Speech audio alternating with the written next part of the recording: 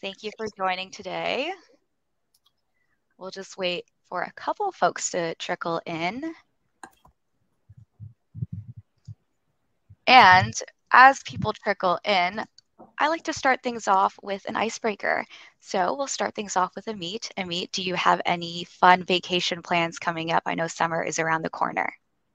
Hoping to make it to Hawaii this summer. Very nice. And Harash, you tell us where you have plans coming up. I'm planning a trip to Vancouver and then maybe catching some time in Banff if possible. Very nice. Very nice. And last but not least, Ahmed. So let's see, what trip am I making? I'm going to Mexico in next week, actually, for about 10 days. So just, going there specifically for tacos. So oh, wow. Well, happy Cinco de Mayo. Speaking of which, I know today is May 5th. Happy if anyone celebrates Cinco de Mayo, it is Taco Day. So that's perfect fit. I know you're going after Cinco de Mayo, but yeah, Mexico has the best tacos. So I hope you have fun and wear a lot of sunscreen because I hear it's really hot. You're right. So that's amazing. Thank you for sharing your vacation plans. It definitely is very inspiring. I'm going to start planning my vacation too. So we can start things off. I'm super excited to present the event today, Break Revenue Silos and Increase Win Rates. But before we dive into the content, we're going to do a little intro about Modern Sales Pros. There we go. So Modern Sales Pros, if you're not familiar, we are the world's largest and highest quality community for those in sales management, sales leadership, sales and revenue operations, and sales enablement, aka our Modern Sales Pros.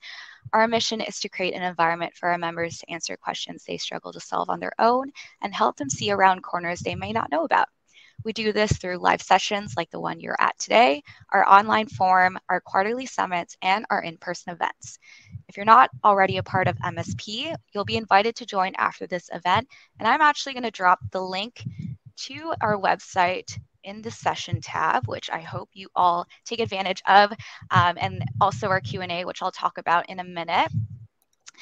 And I'm pleased to announce our partner sponsor today, Aviso, who made this event possible. And we also have some experts from Aviso who are speaking on the panel today. And I'll pass it off to Amit to do a little introduction. Thanks, Angelica. Hi, everyone. My name is Amit, and I look after strategy and marketing here at Aviso. Our sole mission in life as a company is to apply some of the most advanced artificial intelligence in the world to some of the hardest problems in go-to-market and sales. Now, our unique flavor to doing that as a company is that of guidance. We all need more guidance in life, and our approach is to give you guidance on those things that AI can augment us with, and what AI can sort of automate so that we don't have to do that grunt work. Many of our customers, including some that you'll hear from in their journeys today, like Data.ai, Ivanti, and Honeywell, sometimes describe us as a single pane of glass, and it's a philosophy that we'll build upon today. And I'm going to be one of the speakers for the event. Ahmed, would you like to introduce yourself next? Hi, how are you? My name is Ahmed Chaudhary. I run the revenue operations organization group for a company called Data.ai. I've been here for about 2 years. I am in charge of many different things, and along with that is the sales strategy for go-to-market for Data.ai. Thanks, Ahmed. Harish? Hello, everybody. My name is Harish Ditakavi. I am in charge of operations and product here at Aviso. And prior to that, was always kind of the bridge between business and technology at hyper-growth companies like VMware and ServiceNow. Thanks, Harish. I would just like to share with our audience that our fourth speaker today, Alaron from Ivanti, the Chief Customer Officer, had an emergency travel. So he's actually on a flight to Chicago right now. We'll be sharing some of his story towards the end, but hopefully in a future Modern Sales Pros event, we'll be able to bring Al live with us as well. Thank you for the intros. And before we dive into the content, I just want to do some quick housekeeping rules. This event is going to be fully recorded, and you'll have access to the recording after the event, as well as key takeaways. As well, please use the Q&A panel function at the top right-hand corner. You'll be able to ask some questions, and the panel will answer live at the end. All right, so we can dive straight into the content when you're ready. Excellent. We should be seeing the session goals now. I'm going to share with all of you in the audience that by the end of this masterclass, we're hoping that you have 3 concrete takeaways that you can start applying on Monday morning. The first is we're going to talk a little bit about how a well-meaning expansion of SaaS tools in the sales and go-to-market space has become a bit of an uncontrolled proliferation. And we would want you to walk away with this idea that you can get back in control of this proliferation. We'll also share a philosophy that we call the single pane of glass that will help you with this proliferation. And you'll be hearing from some of the leading experts in the world, including Ahmed Chaudhry, who's joined us live from data.ai, on how they took their journey to unlock growth and manage risk with the single pane of glass approach. So let's jump right in and get started with some numbers. What I'd like to start off with is that, just like a Jane Austen novel, it is the best of times and the worst of times for revenue technology. The good news is that 8 out of 10 chief sales officers now acknowledge that sales and revenue technologies is going to make the difference between winning or losing. The bad news is that less than 3 of them know what to do currently, and they're not satisfied with their current sales stack. So how did we get here? Let's talk about that a little bit. What I'd like to do next is rewind and replay very quickly for all of us some of the key factors that have shaped the marketplace we're in over the last 2 years. I'm going to start with the green circle that you see there, right? This is end users of SaaS tools. This is people like you and me.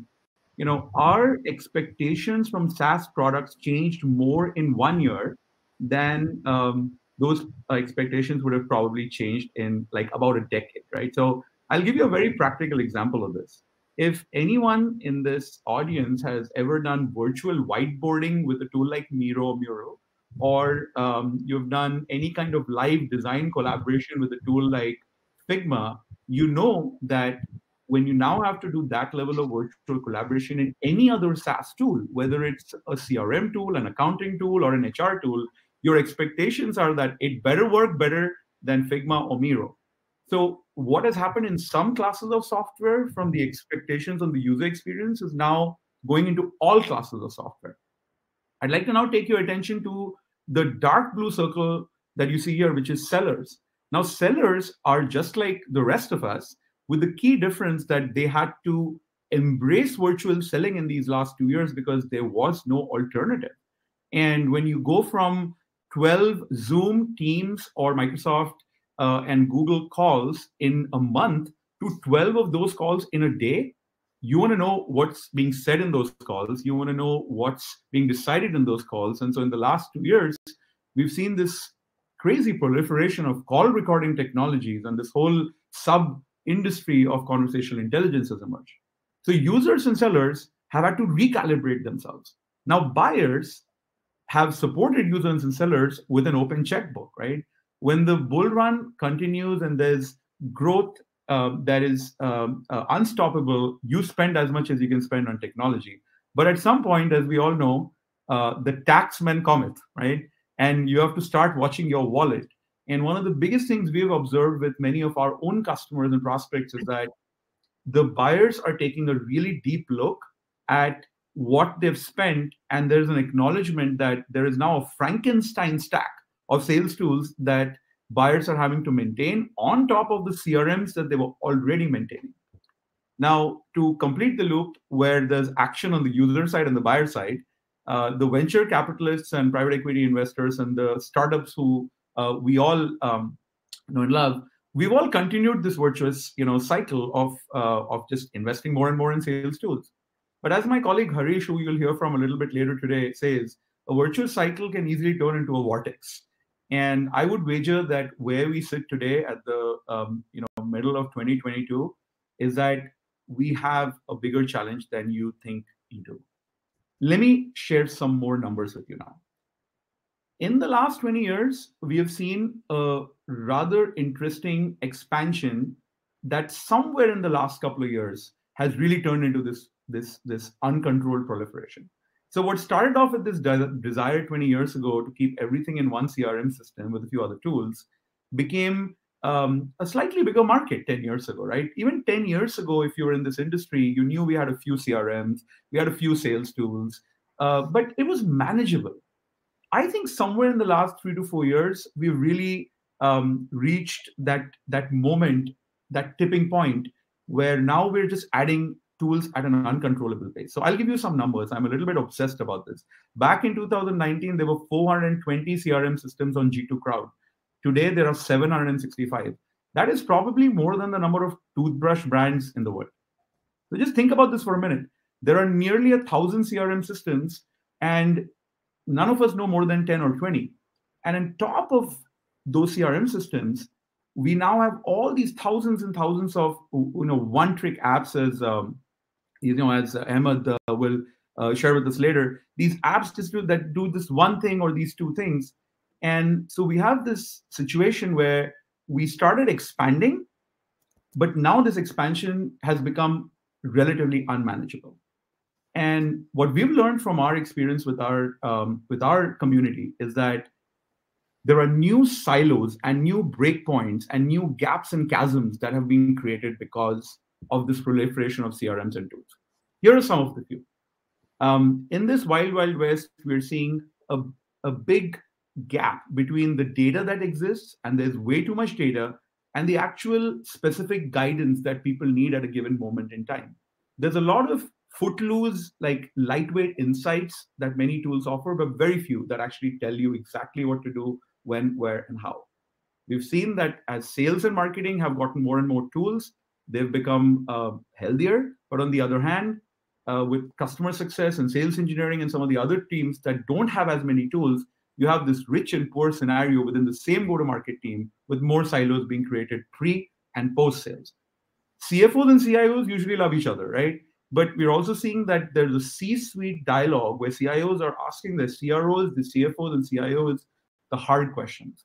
You've spent all these billions of dollars. What's the value we're getting? Why are we still not beating our forecasts? Ahmed, from your vantage point as a revenue leader at some of the world's leading companies in Silicon Valley, have you experienced some of these challenges, and what has been your journey through these silos? That's a great question. I mean, I totally empathize with this because I'm a living, breathing proof of this. Over the last, I would say about 7 to 8 years, I have seen a massive explosion in terms of the single point solutions that are being addressed in the market, right? And these are all sort of solving these innate issues across the sales organization, marketing organization. Now, what ends up happening is that from my perspective, when I step into an organization, what I start to see is that there are all these solutions that are in place. Some are just owned by a single go-to-market function, but they're not sort of kind of widely accepted, but you're still managing it. So you have this explosion of tools across your sales stack. So when I kind of step into a role, what I try to see is that how is that solving our issues? The bigger question, the why, like why do you need these tools and what is it trying to solve for? When you start to kind of go down this path of asking these questions, why, what, and how, what ends up happening is that you start finding these gaps into how they actually communicate with you. And what you end up finding is that you're not getting the usage out of them as you would see. And the challenges from my perspective that I always come across is that how do I see the value? How are these actually providing value to the sales organization? When you try to kind of do reporting or any sort of like an ROI type of metric, what do you end up finding out? That they may be robust in one area, but they are not robust in every other point. Where you want to import the data from this tool to your data warehouse, right? All of a sudden, what you find out is that they don't have a connection to your, API that you can kind of leverage. And all of a sudden now you're doing, downloading things into Excel or Google Sheets and trying to do these ad hoc reporting to find these ROIs that you ultimately have to go and see if is that driving any value. So, it becomes this exponential, like almost nightmare for a revenue ops leader to kind of manage, right? And if we don't step back and ask those key questions, why, what, and how, and what we are really trying to solve for, it ends up being, all of a sudden you're hiring people, right? It's typically in a smaller organization, you have only a handful of people that can have to do a ton of different roles. All of a sudden now you're like a strategy person is managing multiple different tools. It becomes a manual task. So kind of being able to see the forest over the tree and try to organize your sales stack that's going to drive the most amount of value is the right way of approaching this. I love that phrase you used, Ahmed, of the exponential nightmare, because one of the things that you reminded me is that, I was looking at the origin of the word silos, right? And they say that if you're in a grain silo, it takes 2 seconds for you to just get buried. And if you are a revenue leader in the audience, or if you're a team that is looking at this, don't be that person. If there's one thing we've learned in the last 2 years across the world in any context, including this pandemic we're now almost over with, it is don't wait for other people to take the action before you take the action, because it may be too late. And you want to avoid the silo completely if you're able to. So now that we've spoken about the problem, let's talk a little bit about the possible solutions and how to get ahead of these. How do you break these silos before they drown you? Now, the first path that you see on the extreme left here is what I call the ultimate compromise, right? You don't throw anything away. Just like those old audio cassette tapes that I refuse to let my mom throw away from the 1980s. You keep all these tools and you just dump the burden on IT. And you say, well, IT, stitch it all together. I don't know how you're going to do it, but make it happen. And you go through high cost, high complexity, and high IT dependency. You have a second path, which is you choose your camp, you choose your mafia. You say, I'm going to stay in the Salesforce ecosystem forever, use MuleSoft, and buy tools that do one or two things only, and then just kind of create your own Frankenstack in your team. The challenge with the mafia is that any mafia in the world can always put a gun to your head.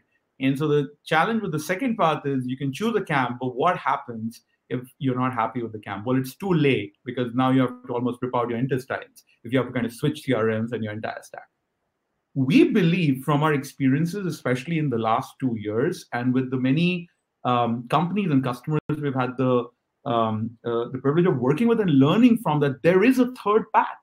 This is a third path that can take the best of path 1 and 2, but without having the gun to your head, where you can work with any possible CRM out there, with all the instances of a given CRM, and with any number of tools, and keep the tools that you need.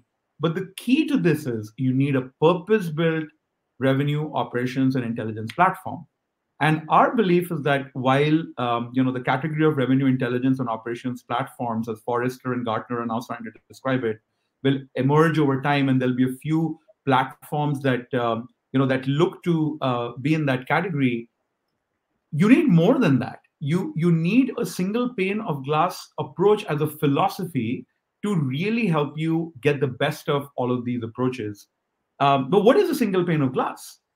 For us to learn about the single pane of glass and the philosophy first, I'm now going to invite my colleague Harish, who also from his background was a revenue operations leader and sales operations leader before becoming a product and ops leader here. So Harish, tell us a little bit more about this philosophy. What is a single pane? Yeah, thank you, Amit. Ahmed, very interesting to hear your experience firsthand. And in order for us to actually translate some of that suffering into a solution, we firmly believe that we need to adopt a philosophy which embraces what we call a single pane of glass. Fundamentally, it's simple yet powerful. Simple because it hides all the complexity of integrating with various data sources that are connected to the go-to-market motion, but powerful because it embraces a lot of advanced AI and then turns that information that is ingesting into rich insights and intelligence for the consumers to actually benefit from and gain value out of, right? So system of intelligence essentially that is able to convert that information into action and present rich signals and insights is what we refer to as single pane of glass. It doesn't matter where the data is coming from. It could be multiple different systems, multiple different instances of CRM that a company may have, either through M&A or acquisitions over time. But ultimately, it's able to thread all the signals that are connecting the go-to-market organization at a company. As we all know, revenue is not just the prerogative of sales, right? Revenue means it's marketing, there's sales involved, there is professional services involved, there's customer success involved. So when all of these functions are talking to each other seamlessly and using the same information to make decisions that ultimately drive both the top line growth and the bottom line cost optimization for a company by eliminating silos and ultimately referring to one system of record. That's what is truly the single pane of glass philosophy that we are talking about here. So whether you want to manage your forecast, whether you want to manage how your current quarter or future quarter pipeline is looking, whether you want to coach your reps in by taking behaviors from best performing reps and ultimately having everybody deliver or beat their quota, right? Whatever it is that you want to do, inspect activity, ensure that there is higher retention, expansion potential for your customers, and ultimately reduce the churn. Because in a recent report, as of September last year, there was estimated that 53% of all software providers will convert into a subscription model, which means recurring revenue is actually very important. It's not just a one trick or a one sale and it's done. It's not a perpetual license model anymore. So in order for us to ensure that we are keeping our customers while expanding and retaining and landing new customers, it's important for us to embrace that philosophy of moving towards a subscription model, ensuring that there's value exchange at various points in the customer journey. So what is essentially a single pane of glass, right? If you break it down into kind of the fundamental pieces, who it's for, it needs to cover all the go-to-market organization functions. Like I mentioned, it could be marketing, it could be sales, it could be professional services, customer success, even customer support for that matter, right? A bad customer experience could easily let a customer churn when all the other functions may be doing their job perfectly well, right? So it's not just one function, which is typically a sales organization that's responsible for the relationship. It's all the functions and how it democratizes information and makes it relevant to that particular function to get the right insights and intelligence for that customer to be successful with that particular vendor. What signals does it consume or take into account? It is not just the CRM data, right? It is every system of record that is involved in those functions that I was just talking about earlier. Whether it's your marketing automation system, whether it's your customer success system, whether it's your PSA system for that matter, every system that is part of that go-to-market journey from a customer standpoint, right? Essentially, it needs to be able to bring all of that rich information in and then be able to use that to convert that into intelligence and insights. Of course, users today are very much mobile, even though COVID has kind of put a halt to that, right? Users are able to consume information in a variety of devices and on a variety of form factors as well. So what this single pane of glass needs to be able to do is to provide and meet users where they are. It's not just web and mobile. That was kind of the 2000s kind of the paradigm, right? It is now there's metaverse, there's information on social media, right? It's all of that needs to be able to follow users where they are. And that is where the full power of ML and AI comes into the picture. Because how do you turn raw data and in lots of gigabytes and petabytes of information into rich insights? That's where you apply the full power of AI, advanced machine learning techniques, whether it's natural language processing, computer vision, or predicting forecasting, whatever the models and the techniques that you have need to be working in collision in unison with each other and then being able to create that outcome that users are looking for. They don't care about how the sausage is made as long as they get value from that. And that's very important from a sales or from a go-to-market perspective. It's not the most advanced model being used, it's the most value that they're getting out of that particular investment that they're making. And then any real system of intelligence needs to work across different industries, different markets, different verticals, right? It's not just in the high-tech B2B SaaS space. It could be manufacturing, it could be pharmaceuticals, it could be financial services. So it needs to learn and adapt itself to those various changing business paradigms. But ultimately, the value that it generates is measured in two ways: top line revenue growth or bottom line cost optimization. As simple as that. If it doesn't do either of those, then it's not truly a single pane of glass that's offering value to our customers. Great point. So in terms of, was there a question? Sorry. No, it's a great point. Makes sense. Yep. In terms of the personas that it needs to cater to, right? Obviously, there is various levels of people and various functions within the enterprise that are requesting and demanding for richer insights and guidance, especially, right? A single pane of glass philosophy is essentially the platform or the approach that you take is essentially needs to guide the person that is consuming the information and realize better outcomes for them and the organization as a whole. So whether it's the reps or the managers or even go-to-market functions across the company, right? Everybody has to have information that is tailored for them. And the where most tools today fall short is they only serve one set of the audience, whether it's the actual finance teams or the management layer, ignoring the bunch of reps, the underlying quota carrying sellers that actually are driving outcomes and moving deals forward. So this is where it needs to be persona driven, and the democratization of the data, which is all data relevant to the business. Right? Like I was saying before, data is generated across multiple various functions. We need to be able to bring all of that together, whether it's the deals, whether it's forecasts, whether it's the activities, the call recordings, and the corresponding analysis of that, as well as even the reporting and dashboarding that any CRM system is able to offer, right?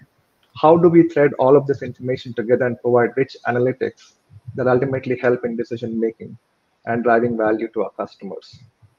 Reps, they are great at pursuing deals, but we all know that they're not great at actually capturing the true state of the deal at any point in time in the CRM system, right? They only do it because their manager forces them to do that, right? It becomes more of a, I'm doing it because he or she asked me to do it, right?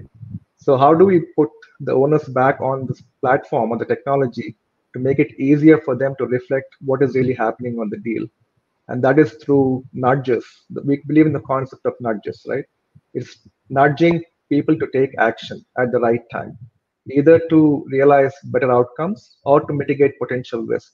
Either of those outcomes are actually good because we know that the deal is moving forward. And it also helps with managers because they know that the right action is being taken. They're able to coach reps, guide them, and ensure that the behaviors that the best performing reps are doing are easily understood and being replicated across the rest of the organization to bring everybody to the same level. So that is where the information that we have is handy. Now, on this particular thing, right? If you go back one slide, Amit, if you don't mind, sorry. Yeah. Like I was saying before, the lot of tools that we have in the marketplace today work with only one CRM system, right? And that is actually where the silos get created because each CRM solution may have its own ecosystem of tools that are specific to that particular problem that they're trying to solve. As you mentioned, it's a one app solution that is causing those silos to be exacerbated and causing that problem that Amit was referring to, which is the vortex that we was talking about before, right? Now, as we know, upsells and renewals are key to any subscription business, right? What does a single pane of glass do differently from those other solutions is to be able to ingest data from any other system and understand what is specifically happening, like what has happened in the past and how does it affect the present and the future, right? That is where the time series element comes into the picture. Without understanding what has happened in the past and what is the likelihood of a particular deal closing in on time or in the expected manner, right? It's very difficult to predict what's going to happen in the future, right? So you need to look at the past in order to be able to predict the future with a high degree of accuracy. And the way we do that is we need to look at advanced NLP, machine learning, and AI techniques in order for us to ensure that we have the right information and the intelligence being generated. So next slide is more of a visual on how a single pane of glass looks at. It looks at various systems and various sources across the way. I'm not going to go into much detail on this, but the key takeaway on this is all the touch points that we have in the customer journey, we are able to consume and offer through this philosophy called the single pane of glass, which ultimately meets the user where they are in a variety of form factors. So, Amit, I will now hand it back to both you and Ahmed. This sounds too good to be true. Is this even real, right? So, just what I wanted to find out more if it's actually something that can be implemented for real. And I think this is a really good kind of segue into the question of, is this a real car or is this a flying car? And we're actually, it's definitely a privilege to have, a couple of minutes more with, with Ahmed, who is the global leader for revenue operations at Data.ai, the company formerly known as pane. Both lovely names. And, if you've been in the industry, in analytics, in mobility, big data, or AI, you've probably heard about the organization, used by over 90% of the top 100 publishers, hundreds and thousands of apps, and you should look up how Data.ai serves the industry. The main thing that I'd like to point out before I start asking Amazon questions is that this is a global company with global scale revenue operations challenges and works at a large system of scale. So Ahmed, as we talk about your journey with Data.ai, I'd love to just start with what was the environment like when you got there, and what were some of the opportunities you saw in your first few months on what you could do differently with revenue operations there with technology? Thanks for the question, Amit. I think, and thanks for your introduction as well. Coming into, and I joined Data.ai right about 2 years ago, and one of the biggest challenges I had stepping into it, what I saw was there are a ton of tools, right? From SDR organization, from the AE organization to the CSM. And we were trying to use this in a silo way. And then ultimately, if you wanted to gain insight, there was just not much you can glean from it. And if you kind of take a step back and look at the forest over the tree, for me, from the sales organization perspective, there are three big components that I look at. One is how much activity you're doing, and the activity leads to pipeline. And then if you have enough pipeline, then eventually we'll get to close one at a 30,000 foot view level. And I started to plug in all the different tools that I have in that area. All ended up being about 6 to 8 different tools just in that area to answer questions.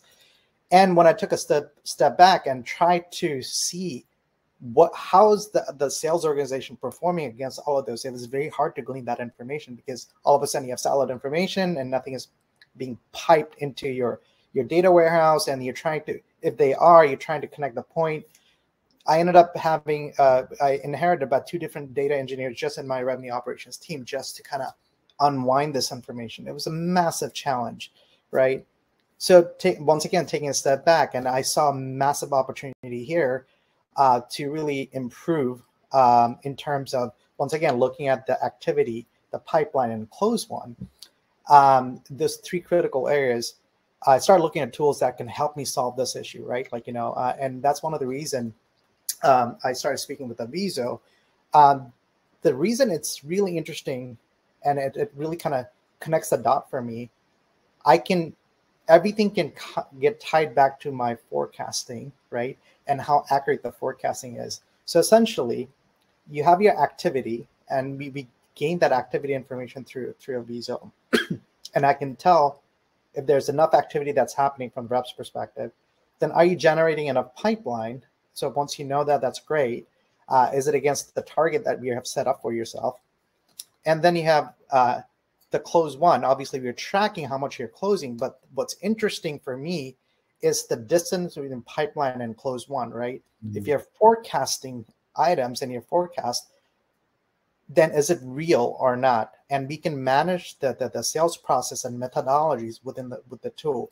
So all of a sudden, I was able, at least for the direct sales organization, I was able to connect the 3 dots very quickly.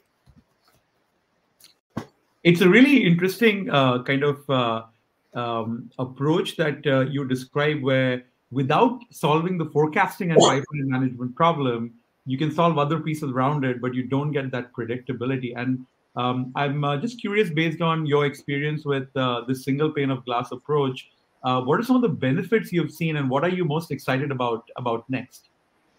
That's a great question as well. From single pane of glass, so it's kind of going back to my earlier question. It's just, you have to see the problem from a 30,000-foot view, right? Then you can kind of start solving this issue. From a Visa standpoint right now, what I'm able to really get deep into in a conversation is forecast accuracy.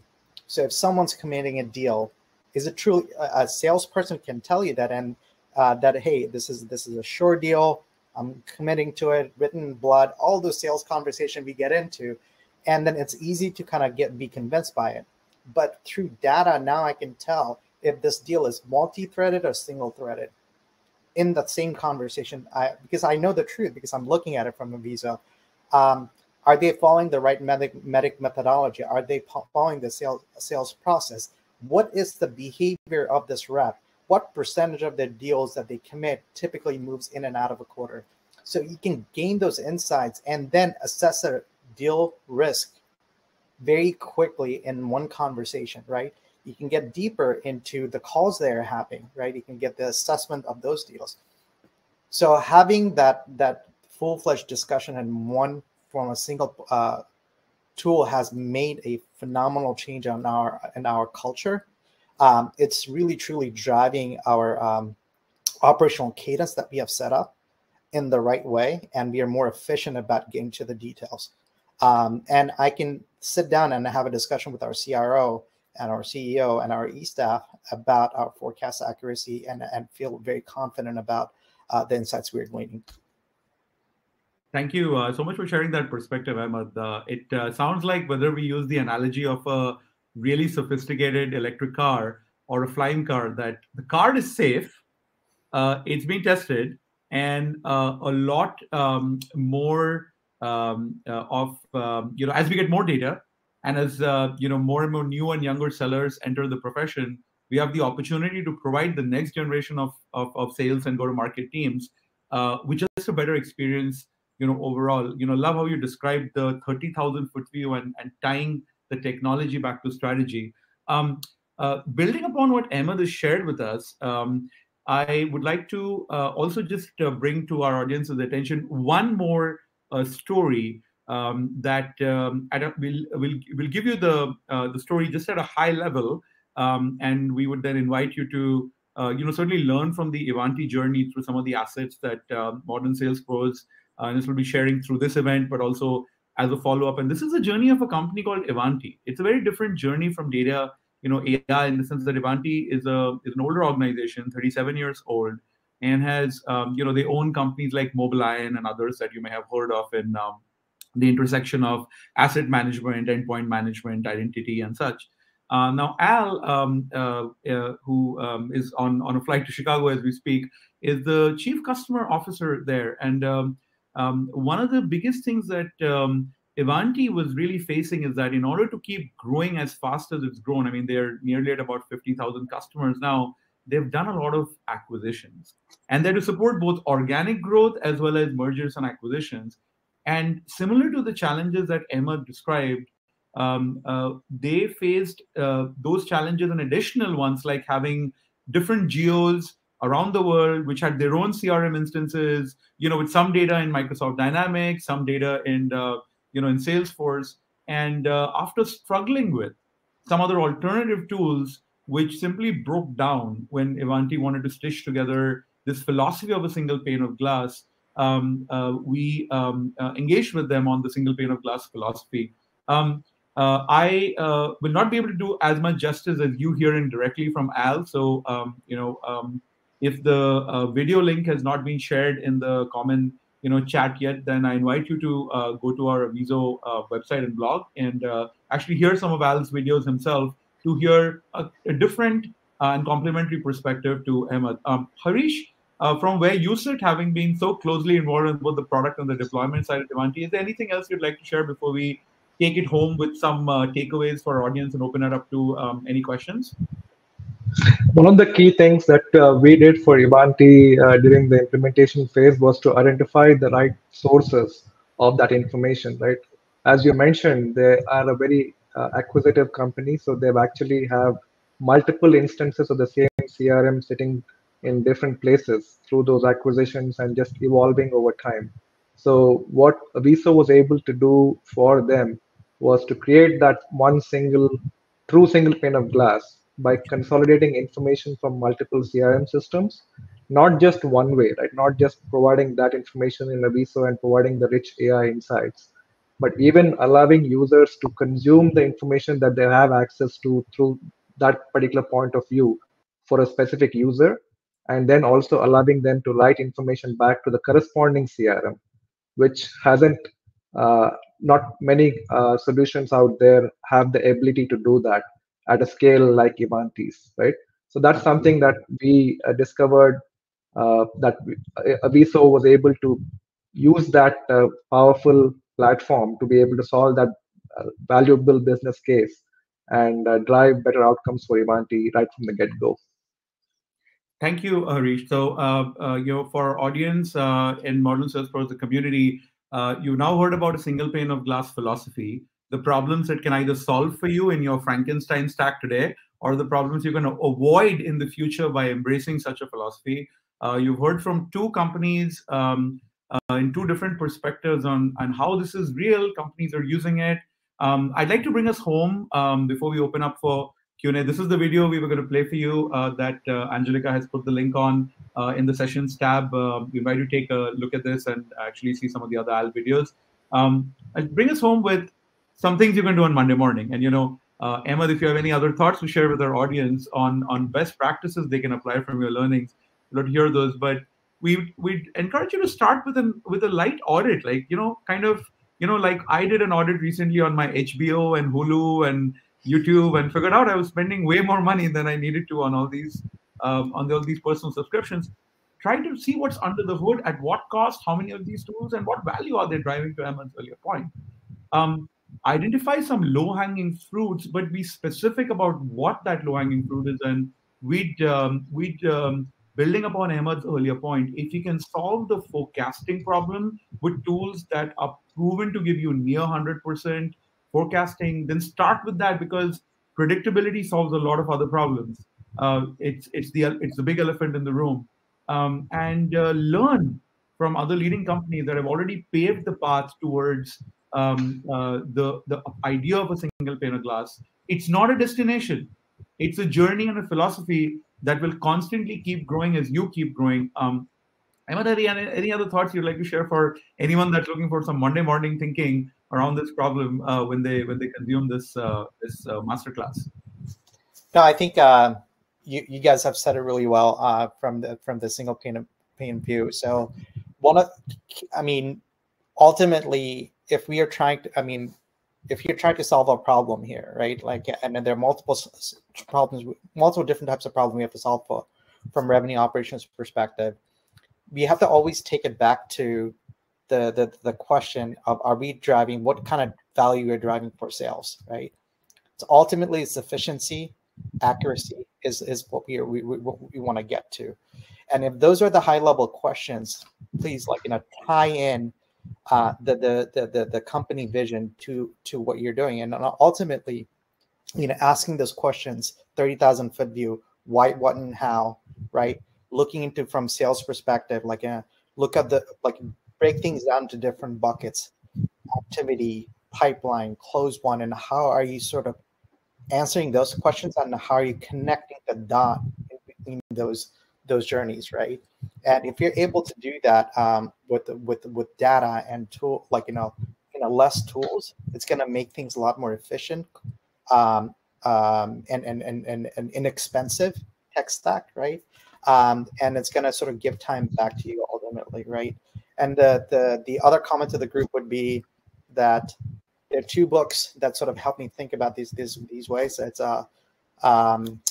one is Five Dysfunctions of a Team, and the other one is Ideal Team Player.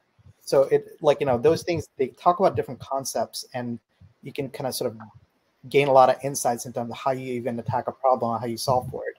So anyhow, those are some insights from me. Thank you so much, Ahmed. This is the masterclass presentation that we had prepared for this audience. If there are any questions that you'd like to post, if based on the materials you've heard, we'll be tracking the Q&A for the next couple of minutes.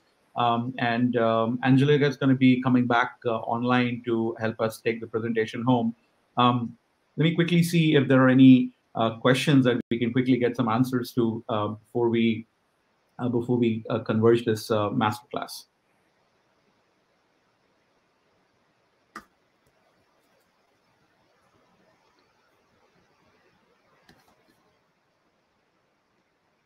Ahmed, one of the interesting questions that I'm seeing, whether if you or Harish have a perspective on this, is prioritization, right?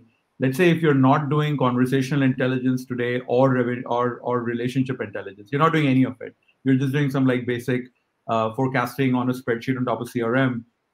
Where do you start? Do you have the luxury of taking a manual approach and saying, I want to do this 6 months, then do this 6 months, and 6 months? Or really, given the nature of the market we're in, do you want to go across the board at the same time, especially if you're still stuck in the world of spreadsheets? If you're stuck in the world of spreadsheets, I think it just puts you in a disadvantage, right? And it's all about, once again, just tying to the vision of where we want to go as a revenue ops organization, right? What are some of the efficiencies that we want to bring back to it? So it goes back to the go-to-market strategy that we set up based on the vision of the sales organization, right? And then we have to prioritize our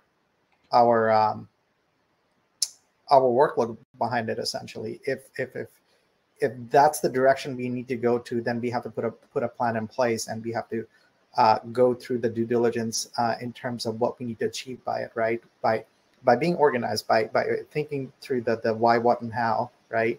But it always ties back to the vision of the company, the sales organization, and then prioritizing our strategies behind that, right? Otherwise, it's always very difficult to do it from bottoms up. It's like, if I feel the need for it and there's not a need from the sales organization, then you're already misaligned and it's not going to go anywhere. So, right. So aligning the vision, and then sort of, there's a little bit of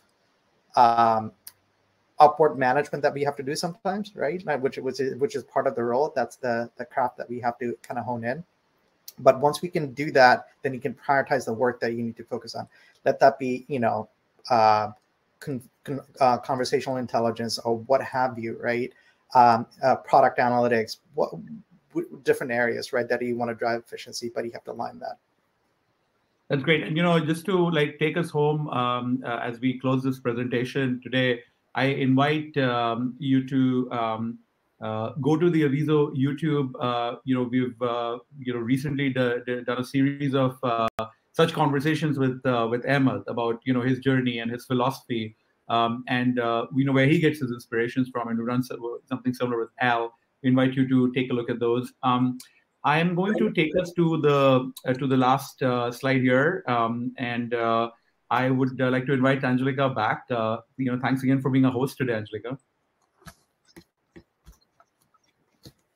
Thank you all. This was such an amazing session. Thank you everyone for attending today's event, and thank you Aviso, our wonderful speakers, for your time today.